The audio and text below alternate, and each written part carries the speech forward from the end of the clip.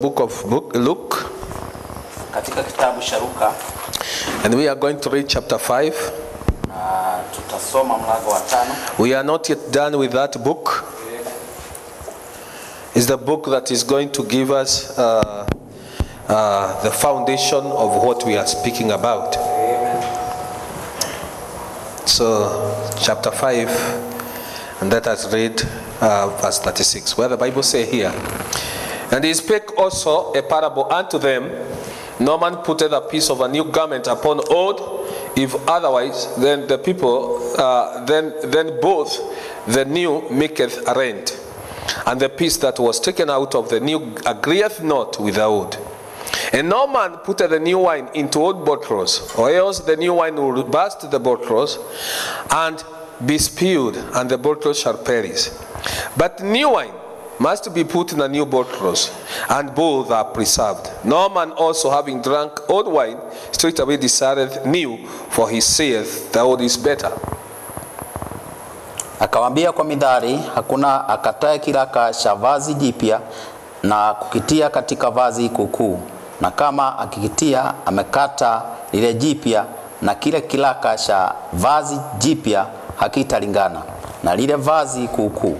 Wala hakuna mtu atia divai mpya katika viriba vikuukuu, na kama akitia ile divai mpya itapasua vile viriba, divai yenyewe itamwagika na viriba vitaharibika, lakini divai mpya sharti kuitia katika viriba vipya.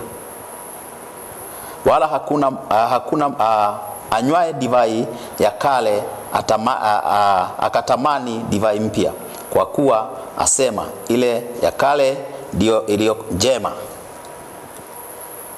Amen. Let us also read the book of Romans chapter 6. We will read 7 verses where the Bible says, "What shall we say then? Shall we continue in sin that grace may abound? And God forbid. How shall we that are dead in sin live any longer therein? Know ye not that so many of us as were baptized into Jesus Christ were baptized into his death? Therefore we are buried with him by the baptism unto death, and like as Christ was raised up from the dead by the glory of the Father, even so we also should walk in newness of life. For if we have been planted together in the likeness of his death, we shall be also in the likeness of his resurrection, knowing this, that our old man is crucified with him, that the body of sin might be destroyed, that henceforth we should not serve in sin. We should not serve sin. For he that is dead is freed from sin." Tusemeje basi? Dumuni katika dhambi, ili neema izidi kuwa nyingi? Hasha! Sisi tuliofia dhambi, tuishije tena katika dhambi? Hamfahamu ya kuwa sisi sote tulibatizwa katika Kristo Yesu, tulibatizwa katika mauti yake, basi tulizikwa pamoja naye kwa njia ya ubatizo katika mauti yake, kusudi kama Kristo alivyofufuka katika wafu, vivyo hivyo na sisi tuenende katika upya wa maisha, upya wa uzima. Tuenende katika upya wa uzima. The last time you heard me talking about the newness of life. Okay? Kwa maana kama mlivyounganika naye katika mfano wa mauti yake, kadhalika mtaunganika kwa mfano wa kufufuka kwake, mkijua neno hili ya kuwa utu wetu wa kale ulisulubishwa pamoja naye. Mkijua kuwa utu wetu wa kale ulisulubishwa pamoja naye, that our old man. So we have an old man. Kwa hivyo tuna ule utu wa kale. I want you to mark those two words. Nataka uangalie hayo maneno mawili. Newness of life, upya wa maisha, and the old man. Na ule utu wa kale. Continue. Ili mwili wa dhambi ubatilike. Tusitumikie dhambi tena, kwa kuwa yeye aliyekufa amehesabiwa haki bali na dhambi. Amen. The Lord bless the reading of His word. You may be seated. Today, as I promised you, I want us to make a step forward of the message that we have been sharing with you about believers' condition when seeking the Holy Ghost. This is an inspiration that came to me after looking at our brothers and our sisters whom I know that in our church, where we believe that the baptism of the Holy Ghost is the supernatural birth, ujazo wa mtakatifu ni kuzaliwa kiungu, and it's a must for every believer, na ni lazima kwa kila moja. And if you are a shepherd, na kama wewe ni mchungaji, you are able to look at the sheep that you are taking care of, unaweza kuangalia zile kondoo ambazo unashunga, and when you are giving them the food, na unapowapa chakula, which is the word, bao ni neno, you know when they have eaten or when they have not taken anything. Unajua wakati wamekula na wakati hawajakula chochote. You also know when they are convinced and persuaded of the word of God. Na bado unajua wakati wameshawishika na wameelewa neno la Mungu. And the one thing that I know as standing here, na jambo moja najua tunaposimama hapa, and the Holy Ghost being my witness, na Roho Mtakatifu akiwa shahidi wangu, is that I know ni kwamba najua that the members of Jericho Fellowship, kwamba washirika wa kanisa hili la Jericho, they know wanajua that they must be born again, kwamba lazima wasaliwe mara ya pili, which is to be filled with the Holy Ghost. bao ni kujazwa na Roho Mtakatifu. That one I know that every member of this church, hiyo najua kwamba kila mshirika wa kanisa hili, they know it's a necessity, wanajua kwamba ni wajibu, they know it's a must, na wanajua kwamba ni lazima, and they know it's very important, na wanajua ni jambo la muhimu. Praise the name of living God. Wanasifiwe.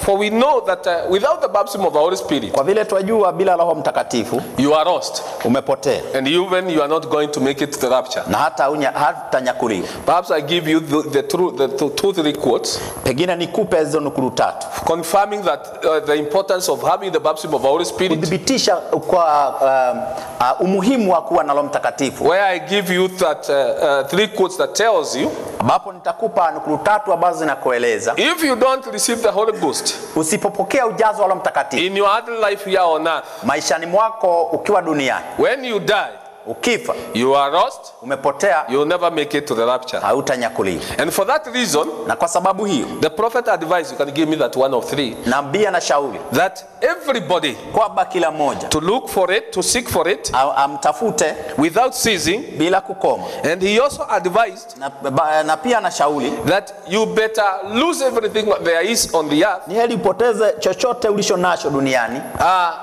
and have the baptism of the Holy Spirit. na uwe na ujazo wa Roho Mtakatifu. He even would say, you better even lose your wife, na hata akasema lose your husband, umpoteze bwanako, lose your job, na upoteze kazi yako, lose your lifestyle, upoteze hali yako ya maisha. When we look at the brothers and sisters today in our churches, na tunapowatazama wadugu wetu siku ya leo makanisani mwetu, and knowing that many are bound by their lifestyle, na tukijua kwamba wengi wamefungwa na hali yao ya maisha, others is because of their business, wengine ni kwa sababu ya biashara. The devil has something he is using. Shetani ana jambo ambalo, he has a trap, ana shambo ama ana mtego, he has a bait, ana chambo. And you as a fish in the water, na wewe kama samaki aliye majini, and you know that when the devil will get you, you'll go to hell. Shetani akikunasa utaenda kuzimu. You are bound with something that you know, unafungwa na kitu ambacho unakifahamu, that is keeping you from receiving eternal life, ambacho kinakuzuia kupokea Roho Mtakatifu, uzima milele. There are brothers who are here. Kuna wadugu walio hapa, if they just leave the job that they are doing, wakiachana tuna ile kazi wanafanya, if they just stop their business they are doing, wakiachana na ile biashara wanaifanya, they straight away get up the baptism of the Holy Ghost. Mara moja watapata Roho Mtakatifu. Just a job, kazi tu, is keeping a person, a believer, inamzuia muaminio to go to receive the baptism of the Holy Ghost, kupokea Roho Mtakatifu, which we know it is eternal life. Ambayo tunajua ni uzima milele. There is God in us. Ni Mungu ndani yetu. Others is their business. Wengine ni biashara zao. Your business. Biashara tu. Business is keeping you from eternal life. Biashara tu inakutenganisha na uzima wa milele. You are the most deceived creature here on earth. Wewe ni kiumbe ambacho kimedanganyika sana duniani. What is business? Biashara ndio nini? A dung. Ni kinyezi. Your job is a dung. Kazi yako ni kinyezi. Anything that is contrary to the word of God that which can keep you from heaven is a dung. Kila kitu kinyume na neno la Mungu ambacho kitakutenganisha na mbinguni. Others just it's their lifestyle. Wengine ni hali yao ya maisha. Lifestyle. Mtindo wa maisha. That you love your lifestyle so much. Unapenda mtindo wako wa maisha sana. Heavy ya maisha. You know, there is a life that you want. Kuna yale maisha ambayo unayataka. The devil has used your lifestyle. Shetani ametumia hali yako ya maisha. If you are stealing, kama unaiba and you are afraid na unaogopa to receive the baptism of the Holy Ghost, you must stop stealing. Ukipokea Roho Mtakatifu lazima. No. If you are seeking the baptism of the Holy Spirit, kama unatafuta ujazo wa Roho Mtakatifu, you must stop your stealing. Lazima uachane na wizi. But you are afraid. Lakini unaogopa. That if I stop stealing, what will happen to my life? Kwamba nikiacha kuiba, nini kitafanyika maishani mwangu? If I don't go and continue with this business. Kama sitaendeleza biashara hii. I saw a brother who is now bound with politics of this nation. Niliona ndugu ambaye amefungwa na siasa za ulimwengu huu. He is so much in politics. Ameingia sana katika siasa. Until some of them they are looking for position in government. Mpaka baadhi yao wanatafuta vyeo katika serikali. And you want to believe that you are still traveling on? Na unadhani kwamba ugali unasafiri? When you are doing politics, wakati unafanya siasa, and you are saying yes, I feel we are traveling on, na unasema kwamba unahisi kwamba unaendelea na safari. You are traveling on, yes. Ndio unaendelea na safari. But to the souls that are in prison now. Lakini kuelekea kwenye nafsi zilizo kifikoni sasa. So the prophet said, kwa hivyo nabii akasema, does not matter which church you are. Haijalishi uko kanisa gani. Which church you belong. Wewe ni kanisa gani. Without the baptism of the Holy Spirit. Bila ujazo wa Mtakatifu. He said, anasema, listen close before we go any further. Sikiza kwa makini kabla tuendelee zaidi. I want you to get it if we stay here till midnight. Na ninataka upate hata kama tutakaa hapa mpaka usiku wa manane. Till midnight. Cause brother, kwa sababu ndugu, are you listening? It is your soul. Ni nafsi yako. It is your soul, my brother. Ni nafsi yako ndugu. When we sometimes use some language that is not good for you. Na wakati mwingine tunatumia lugha ambayo sio safi kwako. And sometimes you are offended. Na wakati mwingine unaudhika. Mind you, we are taking care of your soul. Tunatunza nafsi yako. We are not just here to offend you. Hatuko hapa kukuudhi. And to speak things that are contrary. Na kusema mambo ambayo ni kinyume. But by the grace of God we are trying to take care of your soul. Lakini kwa neema ya Mungu tunajaribu kutunza nafsi yako. Because that's the reason why we are here. Sababu hiyo ndio sababu tuko hapa. I know many preachers who does not care about the souls of the people. Najua wahubiri wengi ambao hawajali nafsi za watu. They just want to relate to their churches. Wanataka tu wawe have a congregation that you give them tithes. Ili wakaweza kuwapa fungu la 10. And then they go home. Na waende nyumbani. But they don't have anything. Lakini hawana chochote to do with the souls of the people. Hawana shughuli na nafsi za watu. But I want to tell you. Lakini nataka nikwambie. If you are interested with the souls of the people. Kama una haja na nafsi za watu. And you know. Na unajua. The only way their souls will be saved is by the word. Njia tu ya kuokoa hizi nafsi ni kwa neno. Then you don't care. Na basi haujali of the feeling of their souls. Hisia za nafsi zao. You tell them the word. Unawaambia neno. Without caring their feeling. Bila kujali hisia zao. Because kwa sababu it is the word that is going to give them eternal life. Ni neno ambalo litawapa uzima wa milele. So the prophet is saying it is your soul, my brother. Nasema ni nafsi yako ndugu yangu. He say if you can't say well I belong. That ain't it. Na hauwezi sema mimi you can't say that you belong to this church. Hauwezi sema wewe ni wa kanisa. I belong to the other church. Mimi ni wa kanisa. I belong to the church of pastor so and so. Mimi ni wa kanisa la mchungaji fulani. It is not which church you belong to. Sio ni kanisa gani unashiriki. The church you belong to has nothing to do with this issue. Ile kanisa unashiriki halina uhusiano na jambo hili. What is important? Ya muhimu hii. The prophet is saying here. Nabii anasema, if you haven't got the Holy Ghost, kama haujapata Roho Mtakatifu, brother, I don't care how many churches you belong to. Yali wewe umejiunga na makanisa magapi? You are lost. Umepotea. You are lost. Umepotea. Your soul is lost. Nafsi yako imepotea. And when we say that you are lost and you go to hell, na tunaposema umepotea na unaenda kuzimu, you don't care. Haujali. There is no feeling of fear that is in your heart. Kuna hisia ya uchaji wa Mungu moyoni mwako. You have no feeling of fear in your heart. Hauna hisia ya uoga ndani ya nafsi yako, thinking and knowing that you are losing your soul.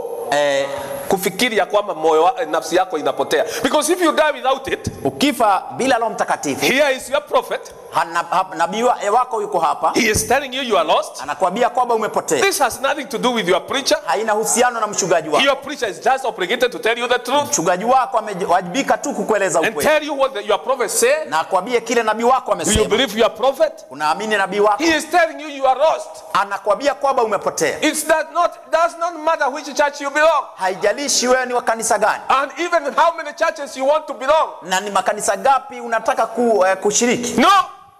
Hapana. Without it you are lost. Bila hiyo umepotea. And he continued to say, if you are not born again, kama haujazaliwa mara ya pili, because to be born again is to be filled with the Holy Ghost. Sababu kuzaliwa mara ya pili ni kujazwa na Mtakatifu. He said, if you are not born again, kama haujazaliwa mara ya pili, of the Spirit of God, na Roho wa Mungu, by the baptism of the Holy Spirit, kwa ubatizo wa Mtakatifu, you are lost. Umepotea. He said, he said, cause you haven't got life. Kwa sababu haujapata ule uhai. You don't have eternal life. Hauna uzima wa milele. And eternal life, na uzima wa milele, is the only thing that God will raise up. Ndio kile tu Mungu atafufua. Because it is the only life. Kwa sababu ndio utu uzima that is left. Ambao umesalia. That the prophet is telling you, you don't have eternal life. Nabii anakuambia kwamba hauna uzima wa milele. Without the baptism of the Holy Spirit. Bila ubatizo wa Mtakatifu. You don't have eternal life. Haujapata uzima wa milele. You will never be there. Hautakuwa pale. Give me 84. In the resurrection.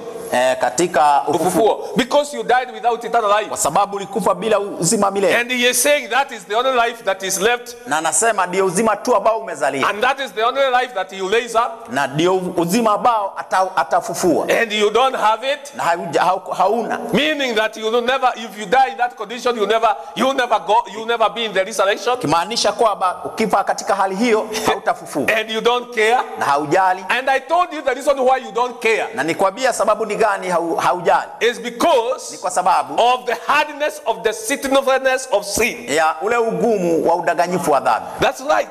It's what, and Paul says that. Na Paulo akasema hivyo. That sin is deceiving. Kwa kwamba dhambi inadanganya. Sin deceive people. Dhambi inadanganya watu. It deceived the people in the desert for 40 years. Iliwadanganya watu kule jangwani miaka 40. They were hardened by sin. Walifanya wagumu na dhambi. Could you imagine the people who have gone out of Egypt? Wawezaje kufikiria watu waliotoka Misri? And they've seen many plagues that were thrown in the land of Egypt. Na wakaona yale mapigo ambayo yalimwagwa kule Misri. And how those people were punished by God. Na jinsi wale watu waliadhibiwa na Mungu. They ought to have fear of God. Walikuwa wanafaa kumwogopa Mungu. Which is the beginning of wisdom. The fear of the Lord is the beginning of the wisdom. Ni mwanzo wa hekima. But you look at these guys how they behave in the desert for 40 years. Lakini waone jinsi walivyojiendesha miaka 40 kule jangwani. Did they fear God? Je, walimwogopa Mungu? Oh no. Hapana. Why? Ni kwa nini? Because they were deceived. Kwa sababu walidanganyika. By sin. Na dhambi. Their hearts, mioyo yao, was hardened. Ilifanywa migumu. Even you yourself. Hata wewe mwenyewe. That is why you don't fear. Sababu kwa nini hauogopi? Of your final destination. Juu ya hatima yako. It's because your heart is already hardened. Ni kwa sababu moyo wako tayari umepata. By deceitfulness of sin. Na udanganyifu wa dhambi. And that is why you have this spirit of don't care. Na ndio maana una huyo roho wa kutojali. And you are also arrogant. Na wewe pia ni mkaidi. But I want me to tell you one thing. Lakini nikwambie jambo moja. That you might die. Kwamba yawezekana ufe. And if you die, na kama ukifa, God is going to require that you have the baptism of the Holy Spirit. Mungu atakuhitaji uwe na ubatizo wa Mtakatifu. They were hardened in their hearts. Mioyo yao ilifanywa migumu. I want to give you that scripture is in the book of Hebrews. 40 years they were hardened in their hearts. The Hebrews chapter 3. Until they could not enter to the promised land.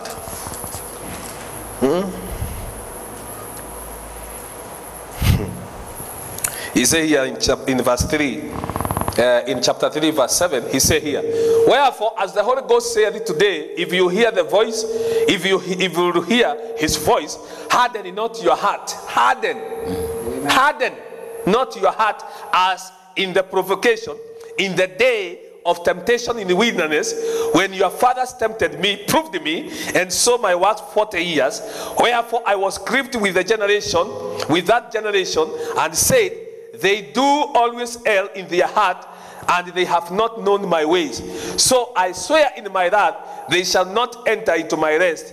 Take heed, brethren, lest be any of you an evil heart of unbelief in departing from the living God. But exhort one another daily, while it is called today, lest any one of you be hardened through deceitfulness of sin. Can you read verse 13? Lakini muonyane kila siku. Tunakuonya hapa kila Wednesday, kila Sunday. Tuonyane kila siku. Maadamu itwapo leo. Siku hili toa leo uko hai. Ili mmoja wenu asifanywe na Shetani kuwa na moyo mgumu kwa udanganyifu wa dhambi. Nini nadanganya? Dhambi. Mchungaji ndiye anadanganya? Mshirika mwenzako ndiye anakudanganya? Asha. Biashara yako ndiyo inakudanganya? Bibi yako ndiye anakudanganya? Kabla ufike kudanganya na hizo vitu, kitu kilikudanganya ni dhambi.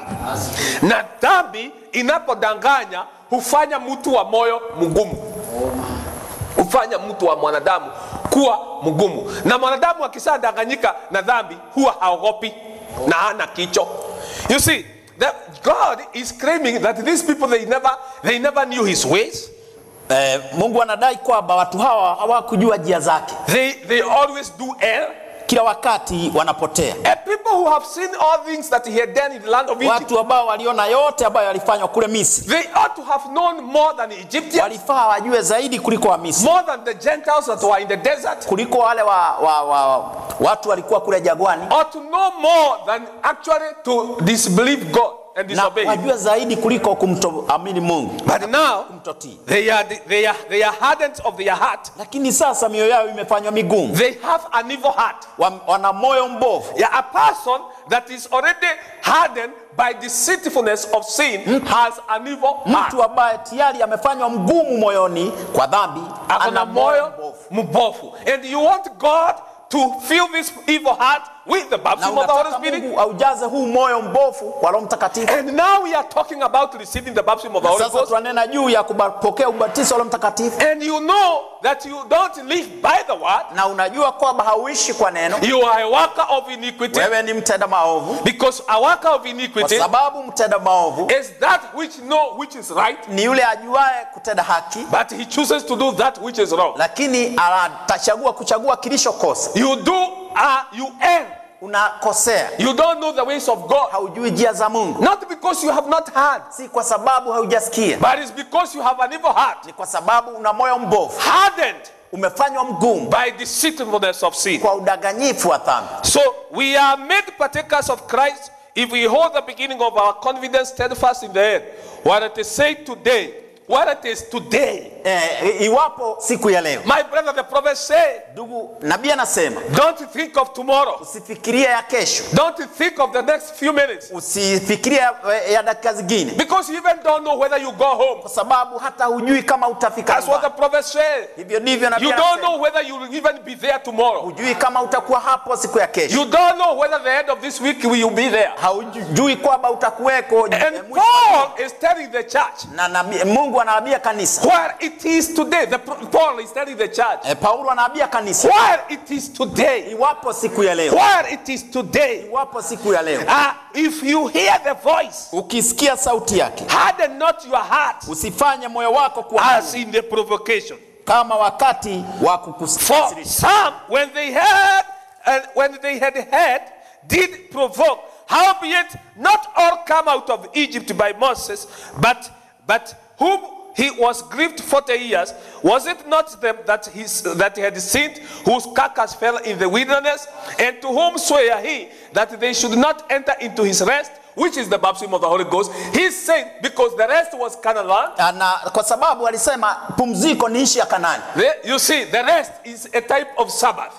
Kwamba pumziko ni mfano wa sabato. And our Sabbath, na sabato yetu, is the baptism of the Holy Ghost, ni ubatizo wa Roho Mtakatifu, which is Christ. ambaye ni Kristo. They were to rest in the promised land. Walikuwa pumzika katika nchi ya ahadi. They were hardened by sin, na walifanywa wagumu na dhambi, till they could not enter into the rest of God, mpaka hawangeingia katika pumziko la Mungu, because they were deceived by sin. Kwa sababu walidanganywa na dhambi. And they died in the desert. Na wakafa jangwani. And my brother, my sister, na ndugu na dada, if you are not going to receive the baptism of the Holy Ghost, kama hautapokea ubatizo la Mtakatifu, we don't have a promise, hatuna ahadi, that God is going to keep you all the time. Kwamba Mungu atakudumisha wakati wote. You will die in the desert of the message. Utakufia katika jangwa la ujumbe. God is able to discern. Mungu anaweza kujua whether you know the message or not. Kama unajua ujumbe whether you have heard it or not. Kama umeusikia mapana. And God is able to assess your mind. Na Mungu anaweza He is able to look at your heart. Mawazo yako because the Bible says He is able to discern the mind of man. Anajua He is able to discern the intent of the heart of man. Na makusudio na malengo ya God knows whether you have heard this message or not. Anajua kama umesikia ujumbe ama hapana. And so He can judge you. Na kwa hivyo anaweza kukuhukumu by what you have heard. Kwa kile ambacho umekisikia. He looked at what He did in Egypt. Aliangalia kile alifanya kule Misri. And many signs and wonders. Na ishara nyingi na maajabu. And He looked at them in the desert. Na akawaangalia kule jangwani. And He weighed them by the word of God. Na akawapima kwa neno la Mungu. He said, akasema, God in Numbers chapter 13 and 14. Katika kitabu cha Hesabu. He said, akasema, these people, watu hawa, they have rejected my word wamelikataa neno la Mungu by unbelief kwa kutoamini for more than 10 times. Kwa mara zaidi ya 10. He is counting. Anahesabu. He knows. Anajua. Whether you have heard. Kama umesikia. Whether you know. Kama unajua. He knows. Anajua. Praise the name of the living God. He knows whether you believe or not. Anajua kama umeamini ama hapana. And He can judge you today. Na anaweza kukuhukumu whether you believe it or not. Kama umeamini ama hapana. So they could not enter to the rest. Kwa hivyo hawangeingia katika ile pumziko. Because them or that believed not. Kwa sababu wa wale ambao hawakuamini. So we see that they could not enter in because of unbelief. Kwa hivyo tunaona wangeweza kuingia kwa sababu ya kutoamini. Praise the name of the living God. 84:3. So He's saying, kwa hivyo anasema that they could not believe. Kwamba hawangeamini. That is why they could not enter to Canaan. Ndio maana hawangeingia kule Kanaani. Which is the type of the Holy Ghost. Ambaye ni mfano wa Roho Mtakatifu. To the New Testament believer. Kwa muamini wa Agano Jipya. In question and answers of 54, the prophet say here, would it be like me saying, all church now, every one of you,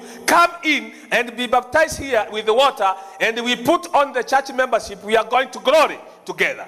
Well, brother, that is not scripture. Unless you are born again, circumcised of the Holy Spirit, you have got to be. I don't care how good you are, what church you belong to, how good your parents was, except as an individual. Ila tu kama kila mtu binafsi has been born again, amezaliwa tena by the Holy Ghost, you will never go into the rapture. Hautanyakuliwa. You will never go in the rapture. Hautaingia katika unyakuzi. So we see, kwa hivyo tunaona that without the rapture, without the Holy Ghost, bila Roho Mtakatifu, you will never go to the rapture. Hautanyakuliwa. Praise the name of the living God. Bwana asifiwe. Hallelujah.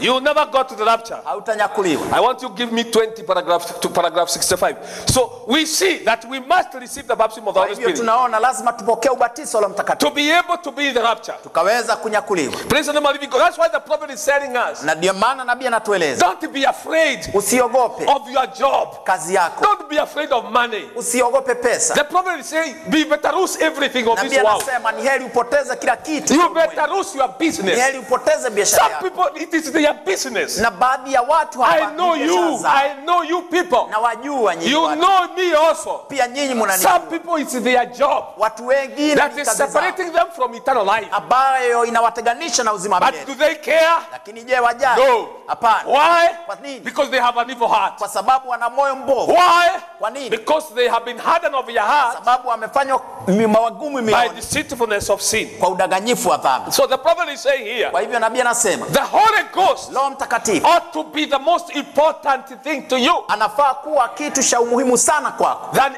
everything else kuliko kitu kingine there is in the world. kilichoko duniani. The Holy Ghost Roho Mtakatifu is more important than your job. ni wa muhimu kuliko Don't kazi. tell me of your business. Usinieleze kuhusu Don't biashara. tell me of your wife. Usinieleze Don't tell kuhusu me of mkeo. your husband. Usinieleze Don't tell me of your career. ama kazi yako Don't tell me of your children. ama watoto Don't tell me of your family life. ama familia yako. Don't tell me of your anything that you are doing. Usinieleze chochote ambacho unakifanya. Don't tell me of your eating and drinking. Usinieleze juu ya kula na kunywa. Many of you people, Wengi wenu it's food for stomach ni chakula cha mdomo that is keeping you from the baptism of the Holy ambacho Ghost, kinawatenganisha na ubatizo wa because you Mtakatifu. think you go hungry. Kwa sababu You nadhani think you go without food.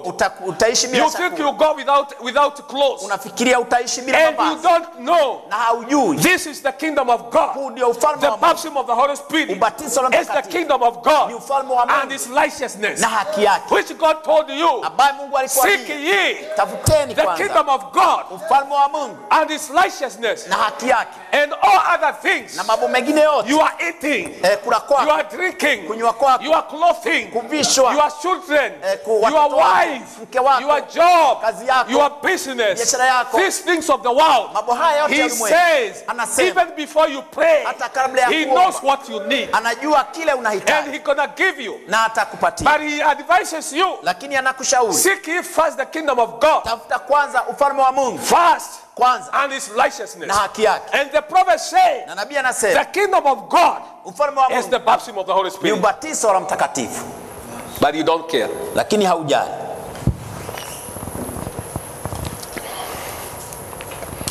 So the prophet is telling you, Kwa hivyo nabii anakueleza you better lose anything there is in this world. ni heri upoteze kila kitu duniani Get the baptism of the Holy Spirit. upate ubatizo wa Mtakatifu. Your prestige, Hadhi yako, your life, maisha yako, your job, kazi yako, your everything kila kitu that there is, kilisho you should not cease haufai kukoma until you have it. mpaka umpate. You must have it. Lazima umpate. Must be the most. Well, say, I am afraid. Unasema naogopa. Many of you, it is fear of Satan. Wenyu ni kumuogopa shetani. You are afraid. Unamuogopa. The prophet is saying, he's giving the example here. He's saying, they are afraid at my work. Ati unaogopa kazi yangu. I'm afraid that my husband. Naogopa Husband kitu gani? Wengine wenyu, tupo za wamama wengine wanasema ni husband. Mimi nikiwa mke wa siku ya leo muaminio katika kanisa letu, I can say to hell with my husband. Naweza sema kuzimu na mume wako. That's right. You are living with a husband that will never allow you to seek for the baptism of the Holy Ghost. Unaishi na bwana ambaye hawezi kukuruhusu utafute ujazo la Mtakatifu. Just because you want him to be your husband. Kwa vile tunamtaka awe bwana. I'm not preaching about separating or divorce, but I'm saying to me the baptism of the Holy Ghost, which is eternal life, lakini kwangu mimi ubatizo wa Mtakatifu ambao is more important than than what I can get from my wife, than what you can get from your husband. Kile ambacho naweza kupata kwa mke wangu. What you can get from your husband and from your wife is carnal satisfaction. Ni kuridhishwa kimwili. Which will never, when you go to hell, na ukienda kuzimu, you will never need it. Hautahitaji. When you go to the grave, ukienda kaburini, you never need it. Hautahitaji. And some of you are captives of toxic relationship.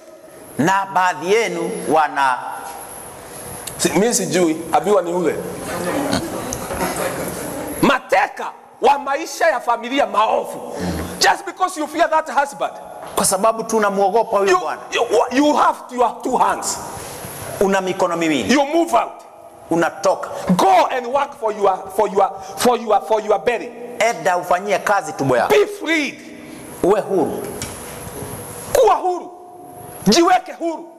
Mimi nimeona wanawake wengi, mwanamke mwingine, a sister here, dada hapa, was told by her husband, aliambiwa na bwanake, I don't want to see you in that church. Sitaki kukuona katika kanisa hili. The prophet said, when your wife, the prophet said, when it comes that your husband is telling you that leave the what, leave the church. Nabii anakuambia kwamba ikifika wakati mume wako anakuambia washa kanisa. Our prophet tells you that is the time for divorce and separation. Nabii anakuambia huo ndio wakati wa taraka. That is the time you separate yourself. Hapo ndipo unajitenga from that kind of a husband. Kutoka unajitenganisha na Bwana, he will never take you to heaven. hata kupeleka mbinguni. That wife will never take you to heaven. Huyu mkeo hata kupeleka mbinguni. Ati naogopa asiniache. Asikuache kitu gani?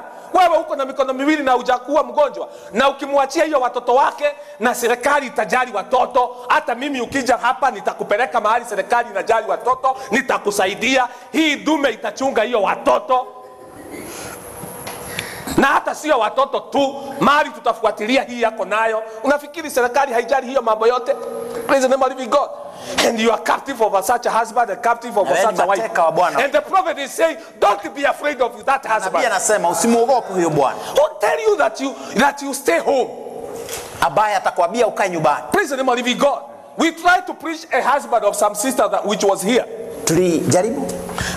A sister believed the message. Dada kaamini ujumbe. In this church. Katika kanisa hili. Her husband bwanake was in denomination. Alikuwa katika madhehebu. And the sister na dada told the husband, akamwambia bwana, I'm not going to accompany you to our usual church. Sitaandamana nawe katika kanisa lako. Or the church where you fellowship. Ama mahali unashiriki. Myself, I have received the message of the hour. Mimi nimepokea ujumbe wa wakati. And for that reason, na kwa sababu hiyo, I am not going to accompany you. Sitaandamana na wewe. And if you want to hear the reason why, na kama ungetaka kusikia sababu, you come.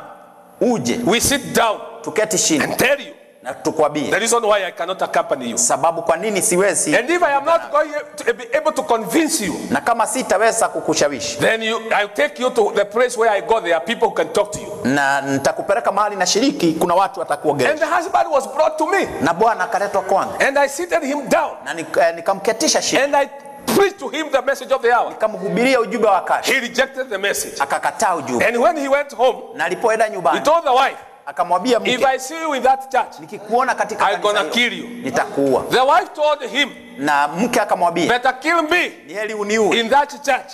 Nikiwa katika hilo kanisa. And go to heaven. Na niende mbinguni. Than live with you and go to hell. Kuliko kuishi na wewe na niende kuzimu. And that kind of faith, na imani aina hiyo, costed the marriage of that sister. Ili gharimu ile doa ya yule dada. She is still single. Agali anaishi peke yake. She is still separated herself from that husband. Agali alijitenga. Later the husband left. The husband himself left the sister. Yule bwana aliondoka na kamwacha yule dada. Praise the name of living God. And the sister is still believing. Na dada agali anaamini. And I believe that if this sister gets the baptism of the Holy Ghost, will go to heaven. Na ninaamini kwamba akipata Roho Mtakatifu. And the prophet is telling you, don't be afraid of your husband. Na nabii anakuambia, don't be afraid of your job. Usiogope kazi. Don't be afraid of that stomach. Usiogope ile tumbo. Praise the name of living God. You think the people that are in the morgue, they never ate something? Unafikiria wale watu wamelala kwa moja, unafikiri tumbo zao hazina chakula? They have food, they have taken. Wana chakula, walikula chakula. And you, it is food. Na wewe ni chakula. If I leave this job, and this job is corruption, God will never accept you with this job. God will never accept you with this business. Mungu hatakukubali. You know that because you know the message. Unajua hivyo kwa sababu unajua. But you cannot stop it. Lakini hauwezi kuacha. You fear for your stomach. Unaogopa tumbo yako. Then Paul say, basi Paulo akasema, in the book of 1 Corinthians chapter 13, kitabu cha Wakorintho 13, food is for stomach. Akasema chakula ni cha tumbo. And stomach is for food. Na tumbo ni ya chakula. And both are going to be destroyed by God. Na zote zitaangamizwa na Mungu. And what will make you live is eternal life. Na kitakacho kufanya uishi ni uzima. So the prophet is saying, don't be afraid. Kwa hivyo nabii anasema usiogope. Let everything else go. Acha kila kitu kingine. Let your job go. Acha kazi yako iondoke. God will know what he will do with you. Mungu atajua atafanya nini nawe. Go. Acha biashara iondoke. God will know what he will do with you. Mungu atajua ya kwamba. Let your marriage go. Acha ndoa yako iwe. God will know what he will do with you. Mungu atajua let your husband go. Acha bwana wako let your family go. Acha familia yako iondoke. Let your wife go. Acha mkeo aondoke. Let your lifestyle go. Acha hadhi yako iondoke. God is going to take care of you. Mungu atakushughulikia. That's what the prophet is saying. Hivyo ndivyo nabii anasema. And don't say, I expect to get it one of these days, Brother Abraham. Atinatarajia kumpata hizi siku Branham. No, the prophet is saying, not one of these days. Nabii anasema sio moja siku. Now, sasa hivi. This is the time. Huu ndio wakati. He said, anasema, let everything, let it be fast. Asha itagulie. That before I do anything else, Kwamba kabla nifanye let me have it now. Asha nimpate sasa. You become desperate. Unakata tamaa. That would help to answer your question.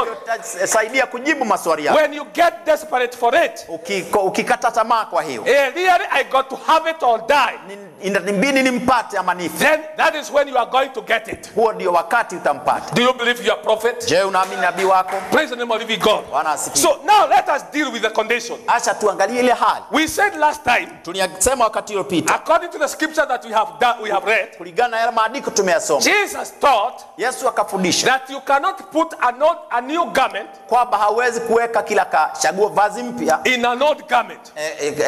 Katika vazi kuku. He said, akasema, that you must put a new garment on a new garment. Kwamba lazima utie kilaka cha vazi mpya kwa vazi mpya. To preserve both. Ili ukaweza kuzihifadhi zote mbili. But he said, lakini akasema, if you put an old garment, ukiweka if you put a new garment, vazi mpya on an old garment, juu ya vazi kuku, the rent will be worse. Kilaka kitapanuka, because they agree not. Kwa sababu hazikubaliani. They cannot be compatible. Haziwezi kupatana. That is the scriptures. Hayo ni maandiko. You lose both the new and the old. Utapoteza ile mpya na ile mzee. So we see, kwa hivyo tunaona, the advice of Jesus, ushauri wa Yesu, is that if you want to put a new garment, ni kwamba ukitaka kuweka vazi mpya, put it on a new garment. Kilaka weka kilaka mzee kwa mzee, kile mpya kwa vazi mpya.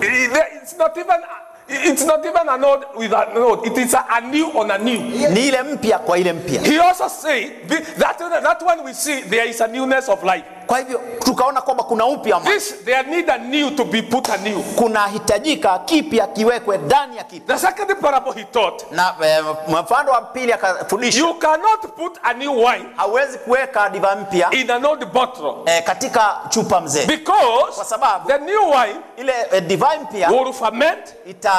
Itaiva and burst the old bottle.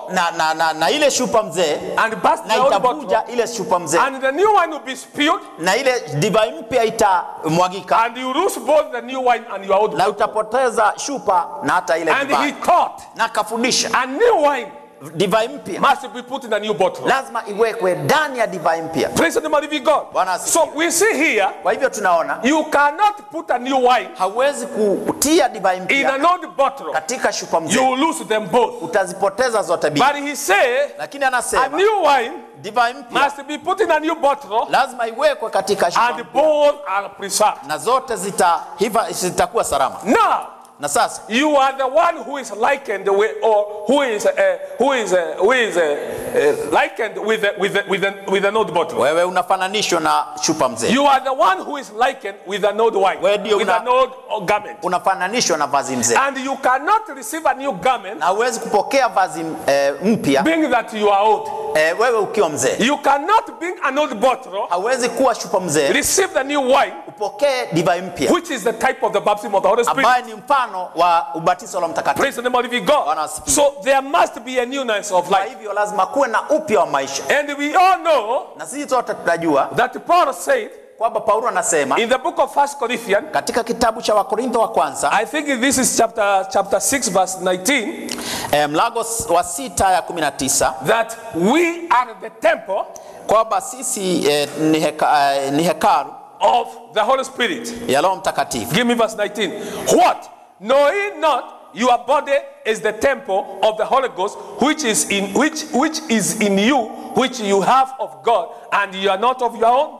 Ama hamjui ya kuwa mwili wenu ni hekalu la Roho Mtakatifu aliye ndani yenu, mliepewa na Mungu, wala nyinyi si mali yenu wenyewe. So we see, kwa hivyo tunaona, if the Holy Ghost is the new wine, kama Roho Mtakatifu ni divai mpya, then we are the container. Basi sisi ndio tunabeba. We are that bottle. Sisi ndiye zile chupa. And we must be a new bottle. Na ni lazima tuwe ni chupa mpya. We cannot be an old bottle. Hatuwezi kuwa chupa mzee. Because we cannot contain the Holy Spirit. Kwa sababu hatuwezi kumhifadhi Roho Mtakatifu. Because kwa sababu Jesus is teaching, Yesu anafundisha, there is no way, hakuna vile you can put a new wine, unaweza kuweka divai mpya in an old bottle, katika chupa mzee, because you lose them both. kwa sababu zote utazipoteza. Praise the name of living God. Bwana asifiwe. So there is a newness of life. Kwa hivyo kuna upya wa maisha That is required ambayo inahitajika from the believer. kutoka muamini. The condition Ile hali to receive the baptism of the Holy Spirit ya kupokea ubatizo wa Mtakatifu is that you must have a newness of life. kwamba lazima uwe na upya wa maisha. Let us now deal with how are we going to get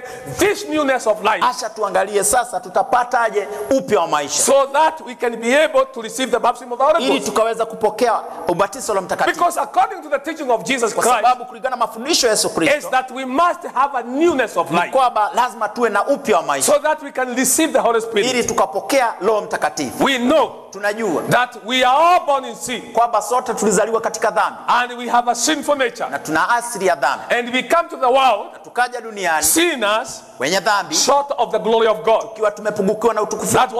That's what the scripture says. Maandiko yanasema hivi That we are all born in sin. kwamba tulizaliwa zote We are katika all dhambi. born short of the glory of God. Tulizaliwa tukipungukiwa na utukufu wa Mungu. We are born Na tumezaliwa with a sinful nature. na ile hali asili ya dhambi. And this sinful nature Na hiyo asili ya dhambi is what makes you an old garment. ndio inakufanya vazi kuukuu, Is what makes you an old bottle, ndio inakufanya chupa kuukuu,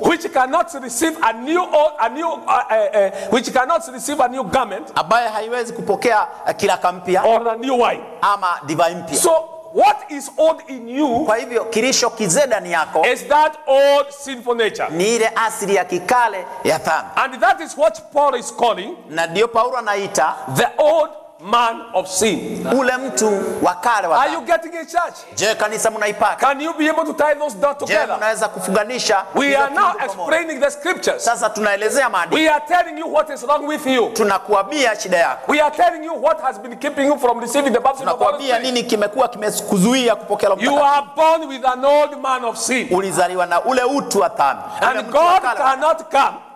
Na Mungu hawezi kuja. God cannot come Mungu hawezi kuja while still that old man of sin is still there. wakati yule mtu wa kale wa dhambi agali pale. Because Kwa sababu God and that old man of sin cannot share your temple, which is the body, together. Mungu na yule mtu wa kale wa dhambi Yes. hawezi Your body is the kushiriki container. mwili wako pamoja. Your body is the container. Mwili wako ndio shupa ama maskani. That's what the scripture is showing us. Maandiko yanatuonyesha hivi. Paul is saying that your body is the temple, Paulo anasema kwamba mwili wako ni hekalu, the container, ndiye anabeba the bottle, ile shupa, where the new wine, mahali divai mpya which is the Holy Ghost, ambaye ni Roho Mtakatifu must be put in. lazima awekwe. But God cannot put his Holy Spirit in you Lakini Mungu hawezi kuweka Roho Mtakatifu ndani yako when that old sinful nature, wakati ile asili ya kale ya dhambi which Paul called the old man of sin, ambaye Paulo anaita ule mtu wa kale wa dhambi is still there, agali pale, and he was born habitating that temple, na alizaliwa akiwa anaishi ama akiwa anaishi, that's right, anaishi katika ile nafsi. akiwa anaishi katika huo mwili wako. You are born with a sinful nature. Ulizaliwa na hiyo asili ya dhambi. And do you know? Na je, unajua? Do you know that nature, Je, unajua kwamba ile asili that the prophet called that nature nabii anaita the spirit of the devil, roho wa shetani, that old man of sin in you? yule mtu wa kale wa dhambi ndani yako. The prophet called that nature, Nabii anaita ile asili the spirit of the devil. roho wa shetani. If you are born with the spirit of the devil, Kama ulizaliwa na roho wa shetani, how do you want God to come and fill you with his Holy Spirit? unatakaje Mungu akujaze na roho wake mtakatifu? Let's go to 9 and see whether we can get those quotes there. You have a spirit of the devil. Una roho wa shetani. That's why the prophet say even God cannot use you, Na ndio maana nabii anasema hata Mungu hawezi kukutumia, because you are in friendship, kwa sababu una urafiki, you are in love,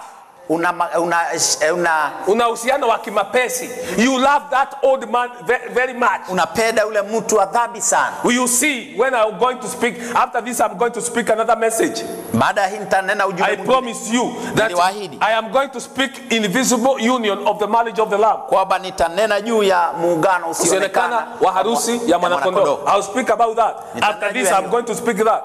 After the message that is going on Saturday, I'm going to speak about that. And I want to tell you, you will see clearly, na utaona waziwazi God will never be interested with you Mungu hatakuwa na haja na wewe all the time you are harboring that nature. Wakati wote unahifadhi ile asili. Because he is telling you, kwa sababu anakuambia, if you want me to come and live in you, ukitaka nije nikae ndani yako, what you do, kile unafanya, is that you must kill that nature. Ni kwamba lazima sharti uangamize ile nafsi. And you yourself, you cannot kill it. Na wewe mwenyewe hauwezi kumuua yule shetani. You cannot kill that evil spirit of the devil, that sinful nature, that asili ya dhambi. And remember, as I preached some times ago, kama vile nihubiri wakati mwingine, that sinful nature, hiyo asili ya dhambi, is like a rapist, ni kama munajisi, and taking a woman, akimchukua mwanamke by force, kwa kutumia nguvu, and actually keeping her somewhere, na kumweka mahali, and actually dividing that woman every day of her life, na kumnajisi yeye kila siku. So you are born with a rapist. Kwa hivyo ulizaliwa ulizaliwa, let me use this language which the prophet uses in the message in Invisible Union. You are born, ulizaliwa with a ruler, na mtawala, which is your first husband, ambaye ni bwanako wa kwanza, which was not ordained to be in your soul, ambaye hakukusudiwa kuwa nafsini mwako. He hijacked you. Alikuteka. He is a defiler. Yeye ni mnajizi. He hold you hostage. Anakushikilia mateka. And all the time you have that nature. Na wakati wote una hiyo asili. You are an enemy of God. Wewe ni adui wa Mungu. And God cannot even use you. Na Mungu hawezi kukutumia. Because that nature, kwa sababu hiyo asili, loves the things of the world. Inapenda mambo ya ulimwengu. And that is why many people hate the preachers. Na ndio maana watu wengi wanashukia wahubiri. Because the preachers will always be against that nature. Kwa sababu wahubiri watakuwa kinyume na ile asili. The preacher will tell you don't do this. Mhubiri atakwambia you do this, you go to hell. Ukifanya hivyo utaenda and you love that thing very much. Na unapenda jambo hilo sana. You love it very much. Unaipenda sana. You are in love. Uko unampenda. Have you ever seen young girls? Waona wasichana wadogo. School girls. Wasichana wa shule. They have taken by men, motorbikes riders. Wameshukuriwa na waendeshaji wa pikipiki. And they are hostage in some houses. Na wanawekwa mateka mahali fulani. And when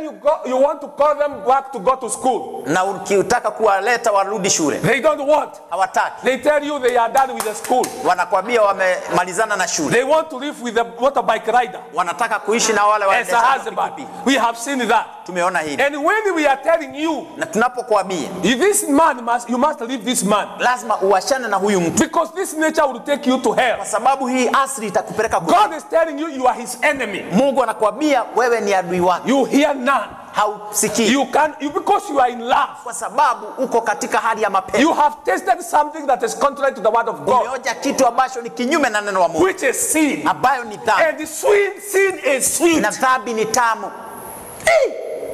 That's what the prophet said. Nabii anasema hivyo. Sin is so sweet. Dhambi ni tamu sana. Living in a sinful life. Ukiishi katika maisha ya dhambi. Where you are roaming everywhere you go like an animal. Mahali unatagataga kila mahali kama mnyama. Eating every filthy thing of this world. Ukikula kila kitu uchafu. And then come back to the church. Na urejee kanisani. That kind of a life. Maisha ya aina hiyo. Is so sweet. Ni tamu sana. But to a God. Lakini kwa Mungu. You are a dog. Wewe ni mbwa. You are a pig. Wewe ni nguruwe. You are an unclean bird. Wewe ni ndege mchafu. You are a vulture. Wewe ni you are a scavenger. Wewe ni kuguru. You are a crow. Wewe ni kuguru. You are a mood. Wewe ni nyumbu. When you have that kind of a nature, ukiwa na asili aina hiyo, you are not afraid of God. Wewe sio rafiki wa Mungu. But just receive the Holy Ghost. Lakini pokea tu Roho Mtakatifu. Which I'm telling you that you receive. Ambaye nakwambia kwamba mpokee. There. Pale. You are no longer a dog. Wewe si mbwa tena. But a son of God. Lakini wewe ni mwana wa Mungu. You are no longer a pig. Wewe si nguruwe tena. But the bride of Jesus Christ. Lakini wewe ni bibi harusi. You are no longer a crow. Wewe ni sio kunguru tena. But a Christian. Lakini wewe ni Mkristo. You are no longer a vulture. Wewe sio ndege mchafu. But a witness of Jesus Christ. Lakini wewe ni shahidi wa Yesu Kristo. You change. Unabadilika. Because you have received a new life. Kwa sababu umepokea maisha mapya. So the prophet is saying here. Kwa hivyo nabii anasema. Give me is it 8 or 9? We are in 9. Give me 8. Why can't you give me 28 and 29? 27 or then 29? 28 and? Okay. Hey, give me. I want to read it there. Yeah? 28 and 29 of 9.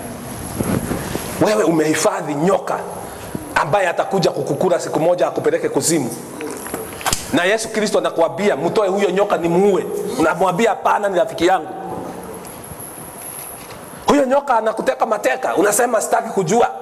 Huyo nyoka atakupeleka kuzimu, sitaki kujua.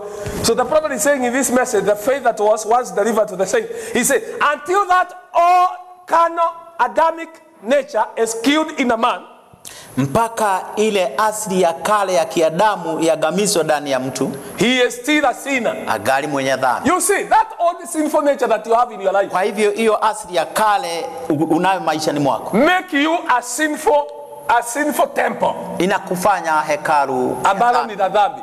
Because and God cannot come there. Na Mungu hawezi kuja pale. The prophet say he might go to the church. Nabii anasema aweza kwenda kanisani ever so often, mara nyingi. He might put his name on a book. Aweke jina lake kwenye kitabu. But as long as those things are in him, lakini mradi haya mambo yako ndani yake, he is still out of line with God. Agali nje ya mpango wa Mungu. The unity of one God in the one church, the prophet say, how can he work with you? Anawezaje kufanya kazi na wewe when you have the nature of the spirit of the devil is in there? Kwa wakati yule roho wa shetani, hiyo asili ya roho wa shetani, you have the nature of the spirit of the devil. Una ile asili ya roho wa shetani. And that is how can God work with you? Na Mungu hawezi kufanya kazi na wewe. Because we read the scripture saying, kwa sababu tusisoma maandiko yanasema that God, kwamba Mungu cannot dwell together with the serpent. Hawezi kuishi pamoja na nyoka. God cannot dwell together with sins.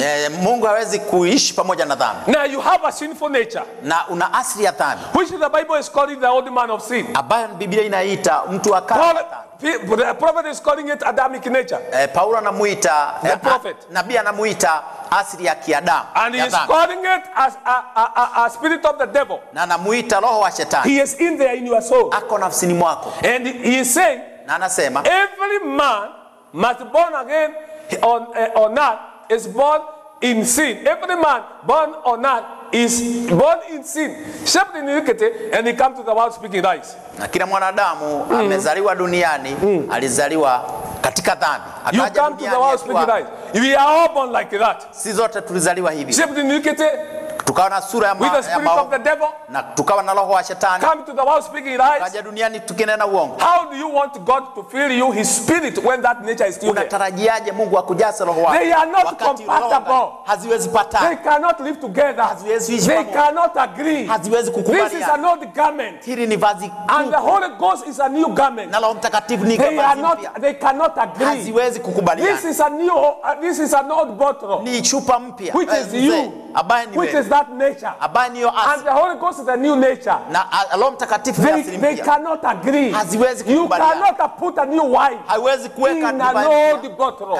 There must be a change in your life. Lazima kuwe na mabadiliko maishani mwako. Praise the name of the God. So in that kind of Adamic nature, kwa hivyo katika hiyo asili ya how can a man achieve anything? Mwanadamu anawezaje kupata chochote? Through his intellectual. Kupitia akili yake. You can't. Hawezi. Through your intellectual, God cannot be able. But when he comes to become a new creature, lakini inapofikia kuwa kiumbe kipya, you become a new creature. Unafanyika kiumbe kipya. Now look at what the prophet is saying here. Angalia kile nabii anasema. And the old man has passed out. Na yule mtu wa kale ameondoka. That thing that is making you an old garment. Kile kinakufanya vazi mzee. That thing that is making you an old bottle.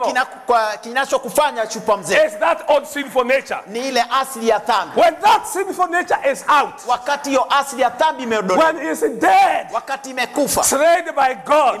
Imeangamizwa na Mungu. And the new man. Na mtu mpya. Christ.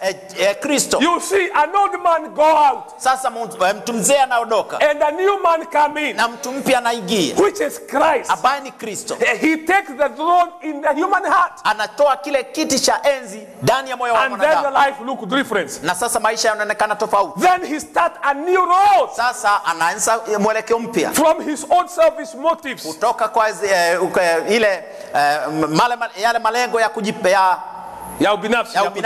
Till he begin the big ideas to make himself something big. Na zile akili za ukuu za kujifanya mtu mkuu. He start right towards Calvary. Na anaanza kuelekea sasa Kalvari. To recognize God. Kumtambua Mungu. His objectives. Malengo yake. His motive. Makusudi yake. His achievement. Na maafikio yake. And that and all that he is. Na yote alionayo. Lays in the glory of course.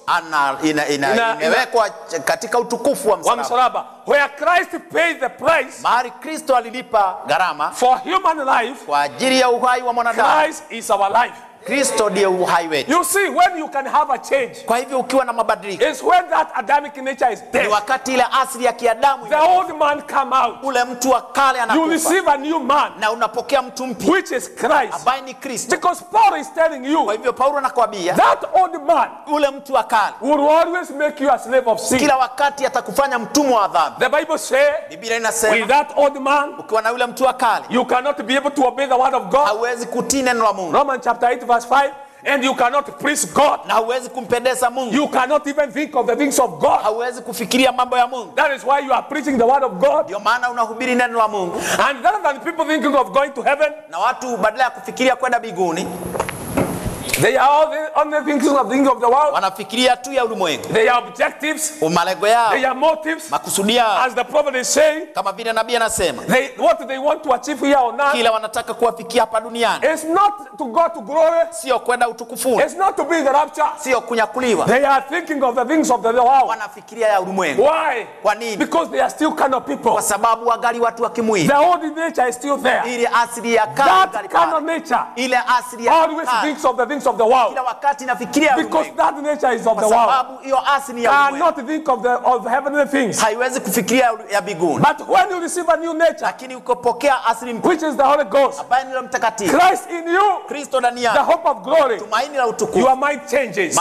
mawazo yako your life changes, maisha yako yanabadilika. There is a newness of life. Kuna upya wa maisha. Paul is saying, Paulo anasema, for they that are after the flesh, verse 5. Kwa maana wale wafuatao mwili, do mind the things of the flesh, huyafikiria mambo ya kimwili, but that are after the spirit, bali wale wafikiria wamfuatao roho, the things of the spirit, kufikiri mambo ya roho. That is why you think the things of this world. Ndio maana unafikiria ulimwengu huu. You don't think anything of heaven. Haufikirie chochote cha mbinguni. Because the person who is holding you captive in your soul, kwa sababu anayekushikilia mateka nafsini mwako, is the kind of man, ni yule mtu wa kimwili. He only think of the things of the world. Kila wakati anafikiria mambo ya roho. He only think of the things of satisfying this flesh. Ni wakati wote anafikiria kuridhisha. He will tell you of your job, atakueleza juu tell you of your business, juu ya biashara, tell you of your lifestyle, juu ya hadhi yako, tell you of your wealth, juu ya mali yako, tell you of your money, juu ya pesa zako, tell you of your wife, juu ya mke wako, tell you of your husband, juu ya bwanako, tell you of your children, juu ya watoto wako, tell you that you are good, na kukwambia wewe ni mzuri, you will go to heaven, utaenda mbinguni. But when you die, lakini ukifa, ground ni very tofauti. Kwa ground huko kwa kaburi very tofauti. Where you go, mahali unaenda, you find yourself walking in that wide way, unajipata ukitembea katika ile njia which leads to destruction, ambayo inaelekea maangamizo. And the narrow way, na ile njia nyembamba, is the word. Ni neno. Jesus said, Yesu alisema, I am the word, mimi ni neno, I am the way, mimi ndimi njia. He is that narrow way. Yeye ndiye ile njia iliyosoma. Do you think that man of sin would like to invite the narrow way inside there? That Jesus said. Yesu alisema. You know the Bible saying, Biblia inasema, there is two ways. Kuna njia mbili. There is another way. Kuna ile njia nyembamba. That few are walking in it. Na wachache tu wanaingia.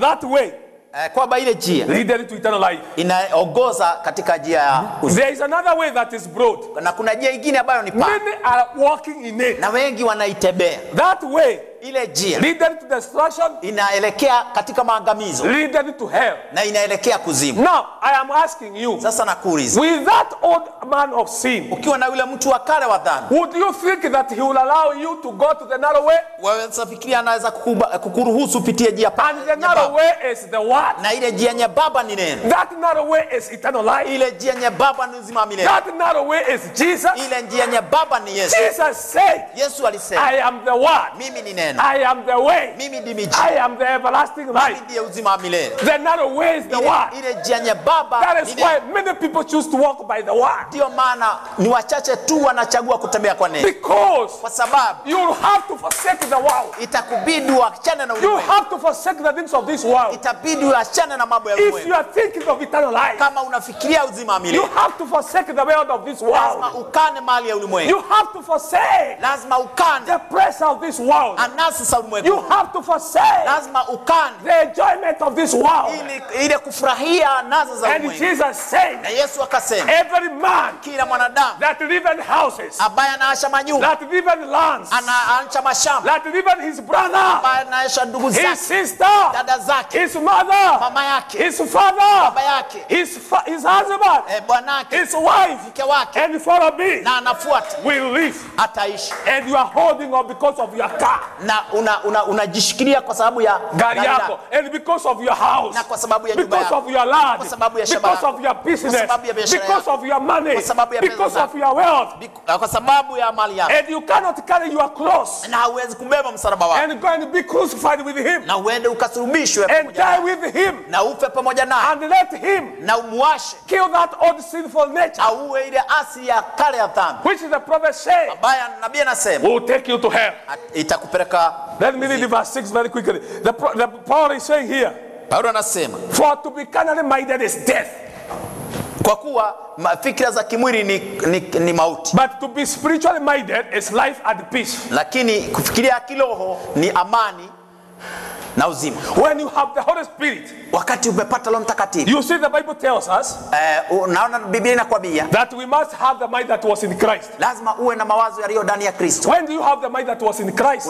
Unapataje yale mawazo yalikuwa ndani ya Kristo? It is when you are born again. Ni wakati umezaliwa tena. It is when you receive the person of Jesus Christ. Ni wakati umempokea huyu mtu wa Yesu Kristo, which is the Holy Ghost. Bali Roho Mtakatifu. The Holy Ghost Roho Mtakatifu is the person of Jesus Christ. Ni utu wa Roho Mtakatifu. It's the person of God. Ni yule utu wa Mungu. The Bible says God is spirit. Mungu ni roho. If you are going to receive God, kama utampokea Mungu in form of the Holy Ghost, akiwa Roho Mtakatifu, he comes with his mind. Anakuja na mawazo yake. This mind, haya mawazo that you are told you must have the mind, ambaye unaambiwa lazima uwe na mawazo that was in Christ, yaliyokuwa ndani ya Kristo. when you receive the Holy Ghost, ukipokea Roho Mtakatifu, you receive that mind. Utapokea yale mawazo. Because you are receiving a person. Kwa sababu unampokea mtu. And he comes with his mind. Na anakuja na mawazo yake. He's leading your life. Ataongoza maisha yako. He change your sin. Anabadilisha He change your perception. He change your motives. Jinsi unaona mambo yako. He change your objectives. Anabadilisha malengo yako. He yako. change your attitude. Anabadilisha hali yako. He change your achievement. Anabadilisha mafikio yako. Desires. Anabadilisha tamaa zako. Kwa nini? Because it's a new person. Kwa sababu ni mtu that has been born in you. Ambaye amezaliwa ndani yako. Kristo. The hope of glory. Tumaini la utukufu. Praise the name of living God. Bwana asifiwe. Hallelujah. Tukufu. Are you enjoying the message? Je, unafurahia ujumbe? Praise the name of living God. Bwana asifiwe. Do you love him? Je, unampenda? You must have him. Lazima uwe naye. This is the only way. Hii ndio njia pekee for eternal life. Ya uzima wa milele. That is why you are settled. Ndio maana unatulia. That is why you are satisfied. Ndio maana unaridhika. Because with your sin, kwa sababu ukiwa na dhambi zako, with your unbelief, ukiwa na kutoamini kwako, you are able unaweza to walk in the wide way. Unaweza kutembea katika njia pana. You are drinking. Unalewa. You are smoking. Unavuta sigara. You are gambling. Unacheza kamari. You are disobedient to the word. Unakosa kulitii neno la Mungu. But you can become religious. Lakini unaweza kuwa wa kidini. You can join the church. Unaweza kujiunga na kanisa. Call yourself a member of your church. Kujiita mshirika wa kanisa. And be settled with that. Na uridhike na hiyo. And you are walking on the wide way. Na unatembea katika njia that leads to destruction. That leads to hell. But if you want to eternal life, lakini kama unataka uzima wa milele, you must receive the Holy Spirit. Lazima upokee Roho Mtakatifu. Because the carnal mind, kwa sababu mawazo fikra za kimwili, is enmity against God. Ni adui kwa Mungu. For it is not subject to the law of God. Kwa sababu haitii sheria ya Mungu. Neither indeed can it be. Na haiwezi. You have a spirit. Una roho. You have a nature. Una asili. That old man, yule mtu wa kale, of sin in you, wa dhambi ndani yako, which make you an old garment, ambaye anakufanya vazi kuku, which make you an old bottle, ambaye inakufanya shupa mzee, make you an enemy of God. Inakufanya wewe adui wa Mungu. And God cannot feel himself. Na Mungu hawezi kujijaza with a thirst to a person kwa mtu that is his enemy. ambaye ni adui wake. It is like telling God Ni kama kumwambia Mungu to feel himself ajijaze in Cain. ndani ya Kaini. Cain was enemy of Jesus. Kaini alikuwa adui wa Mungu. That is why that he could not receive the Holy Spirit. Ndio maana hangepokea Roho Mtakatifu. And you having Na wewe ukiwa and keeping that sinful nature, na unahifadhi ile asili ya kale ya dhambi, you are not different than Cain. hauna tofauti na Kaini. You are a persecutor of the word. Wewe ni mtezi wa neno la Mungu. You can kill the word. Unaweza kuliua neno. You murder the word every day. Unafuja neno kila wakati. You have the spirit of Judas. Una roho wa Judas. You are a murderer. Wewe ni muuaji. You are of your father the devil. Wewe ni wa baba yako He shetani. was a liar Yeye alikuwa and a mwongo murderer. na muuaji. That is why you can murder the word every Ndio day. maana unaweza kuua neno kila When siku. you lie, Ukidanganya, you murder the word. unaua neno. When you are flirting with women, Unapofanya msana, you are murdering the word. wewe unaliua neno. When you are smoking, Wewe wakati unavuta you are sigara, murdering the word. unaua neno. When you are committing adultery, Unapofanya usherati, you are murdering the word. unaua neno. When you are fornicating, Unapofanya you are uzinzi, murdering the word. unaliua neno. When you don't come to the church, Wakati it's because you are a ni Judas. kwa sababu wewe ni When you Judas. don't pay your tithe and offerings, Wakati utoi it's fungu la because you are a sadaka, ni Judas, kwa sababu wewe a ni Judas, persecutor of the word. mtesi wa neno la But Mungu. when you receive Jesus, Lakini ukimpokea you will Yesu, obey the word. utatii neno. You will live with the word. Utaishi kwa neno. You will become a lover of the word. Utampenda neno. And God is going to love Na you. Mungu atakupenda. For he says, Kwa sababu if anasema, you love me, kama mkinipenda, you will obey my commandment. mtatii amri zangu. See, these people, they cannot obey the commandment of Na God. watu hawawezi kutii. They are enemies of God. Hao ni adui za That Mungu. is why Ndio they sababu cannot receive the baptism of the Holy hawawezi Ghost. kupokea ubatizo wa Don't tell Mtakatifu. me Usiniambie you are not a lover of God. kwamba wewe Si mpenzi wa Mungu. mpenzi wa Mungu. Let's read. John chapter 14. Let me read this one. Let me read this last one. Let me read verse 8. Romans chapter 8 verse 8. So then they that are of flesh cannot please God. Wale wafuatao mwili hawawezi kumpendeza Mungu. That is why you see, Ndio sababu unaona, as we are saying on Sunday, kama tulivyosema Jumapili, Jesus is not happy with the fruits Yesu hafurahii yale matunda. the branches of today is bearing. Yale matawi ya leo hayana matunda. The prophet said, Nabii anasema, we read on Sunday tulisoma Jumapili, that God is not happy kwamba Mungu hafurahii with the fruits of the bright tree. na yale matunda ya mti wa bibi harusi. And the bright tree Na mti wa bibi harusi is Jesus Christ. ni Yesu Kristo. For Jesus Christ Kwa vile Yesu Kristo is that vine tree. ni yule mti wa mzabibu, And the branches, na yale matawi it's the church. ni kanisa, And the church na kanisa bear the fruits.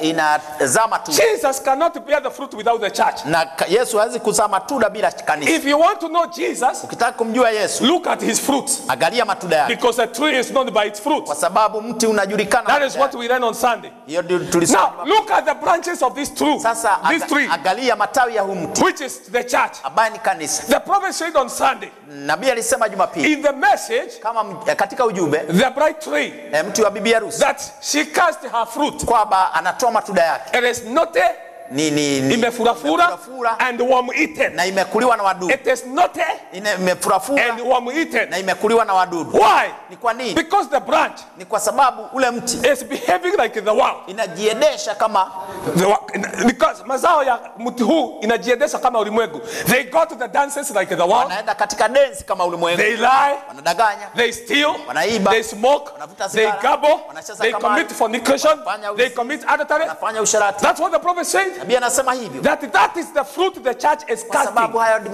hayo yale matunda kanisa linatoa. And at the same time, Na wakati huo huo they want to say they are preaching. wanataka They kusema, want to say they are believing. wanataka They kusema are stealing wanaiba, and they claim that they are laying hands on the sick. na wanadai, They are committing wagonjwa adultery. They mikono, are committing adultery. wanafanya usharati. And on Sunday, Jumapili, you tell them to pray for tithes and offering. wanakuambia waombe You see, they are the world, wako and at the same time they want to be the church.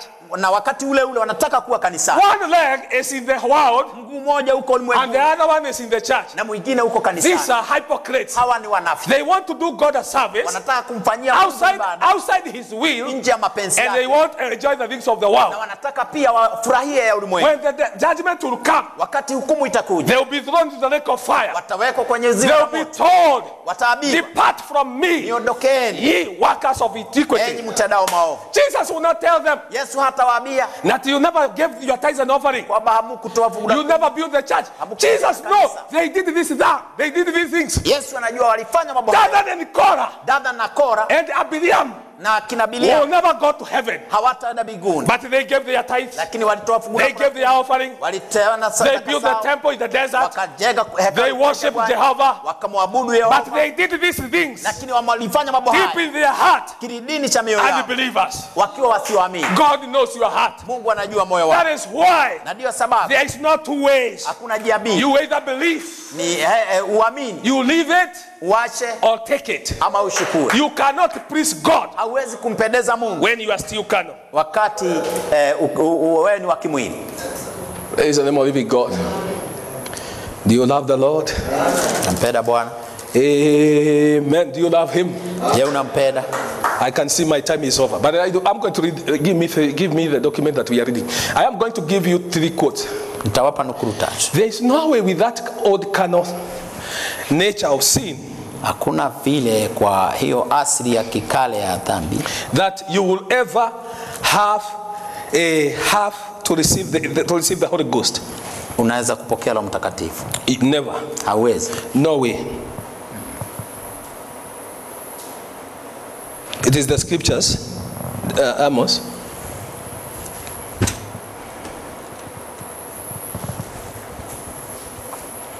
First is the book of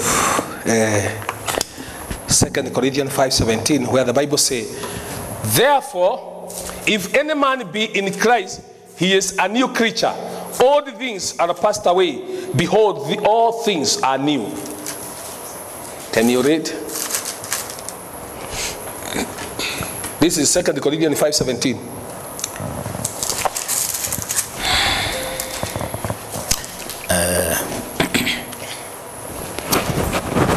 Hata imekuwa mtu akiwa ndani ya Kristo, amekuwa kiumbe kipya.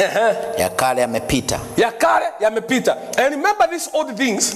Na haya mambo ya kale are there because the old sinful nature is still there. Yako pale kwa sababu ile asili ya dhambi ingali. That old man of sin is there. Ule mtu wa kale wa dhambi ingali pale. But when Jesus comes, lakini wakati Yesu anakuja, you become a new creature. Unafanyika kiumbe kipya. And then because the old things are passed away, kwa sababu yote ya kale yamepita, and all things become new in your life. Na mambo yote yanakuwa mapya maishani mwako. In the book of Ephesians chapter 4 verse 17, katika kitabu cha Waefeso, that's right.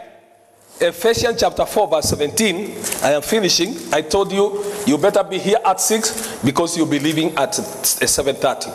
So he said here that ye put off concerning the former conversation the old man which is corrupt according to the deceitful of lust. Can you read that one? I told you this sinful nature is a deceiver. He will always deceive you with the lust of the things of the flesh. I told you that this nature of sin, which Paul is calling the old man, which must pass out of your life, must come out, must die. When he died, when he come out of your life, Paul said you are freed from sin, and you live in the newness of life. We will see that. We will dig that deep on Wednesday. So he said that you put off concerning the former conversation the old man which is corrupt. This man is so corrupt. Huyu mtu ni mufisadi. Can you read this 17? Basi nasema neno hili. Basi nasema neno hili. Tena nashuhudia katika Bwana tangu sasa msienende kama mataifa waenedavyo katika ubatili na wania zao, ambao akili zao zimetiwa giza, nao wamefarikishwa na uzima wa Mungu kwa sababu ya ujinga uliomo ndani yao, kwa sababu ya ugumu wa mioyo yao, ambao wakiisha kufa ganzi wanajitia katika mambo ya ufisadi, wapate kufanyisha kila namna ya uchafu na kutamani. You see, this old man of sin, huyu mtu wa kale wa dhambi, he will always take you a captive of the things of the flesh. Kila wakati atakufanya mateka wa mwili. And he is corrupt. Na yeye ni mfisadi. He will always defile you. Kila wakati atakutia najizi. So you are told, kwa hivyo in verse 24, and that you put on a new man. Kwamba mvae mtu mpya. You are told, put off the old man. Mvae utu mpya. Put off the old man. That's what Paul starts by saying. Paulo anaanza na kusema umuvue mtu wa kale. Kwa nini hii kitabu yako iseme mumuvue? Sio ndio Kiswahili mzuri? Because in verse 17 inasema put off that old sin. That's right. And again he say in verse 24, and then ye put on a new man, mkavae mtu mpya, which is after God, ulioubwa kwa, is created in righteousness, kwa maana ya Mungu, and true and holiness, na utakatifu na wakwe. Because when you put off the old man, when you put off the old man, verse 25 inasema basi ufueni. Okay. Sasa hii ni matendo ya huyo mtu wa dhambi. Okay. Anakuambia verse 25, put away lying, ufueni uongo, speaking man truth with his neighbor, mkasema ukweli katika mtu na jirani yake, for we are members of one another, kwa maana tu viungo. Be ye angry, kila okay, and sin not. Let the sun go down, let not the sun go down upon your wrath, neither give a praise the devil. Let him that is stole steal no more. Because now you have put off that old man. He is no longer there. How can you steal? How can you lie to your neighbor? And that old man of sin is no longer there. You have received a new man, which is Jesus Christ. And the prophet told us, you cannot imagine Jesus smoking or drinking. That's right. And when he comes in you, you cannot smoke. When he comes in you, you cannot drink. When he comes in you, you cannot flirt with women. You can be tried, but he will never let you go there. So he said, let him that is still no more, but rather let him labor working with his hand, the things which is good, that he may have to give that which him that needed. Verse 29, let no corrupt communication proceed out of your mouth, but that which is good to the use of edify, that may minister grace into the hearers. Grieve not the Holy Spirit of God, whereby you are sealed unto the day of your. Give me the book of Colossians. I want to read with the book of Colossians chapter 3, 16, verse 6 to 10. Colossians chapter 3, verse 6 to 10. We say, for which things sake the wrath of God cometh on the children of disobedience. Verse 7. In which you also walked the same way when you lived in them. But he said, but now, verse 8. Lakini sasa, also put off all these things. Put all this anger and wrath and malice and blasphemy, filthy communication out of your mouth. Lakini sasa yawekeni bali ninyi haya yote, hasira na ghadhabu na uovu na matukano na matusi. Lie not one another, musiabiane uongo, seeing that you have put off the old man with his deeds. Kwa kuwa mmemvua kabisa utu wa kale pamoja na matendo yake. Utu wa kale. When you put off that old man, wakati unamvua yule mtu wa kale with his deeds na matendo yake, and that man is corrupt, na yule mtu ni mfisadi, and he corrupts you, na kuchafua. And how do you want incorrupt Holy Spirit to come in you? Na je unawezaje kutarajia Roho Mtakatifu ambaye si mfisadi aje ndani yako? He can't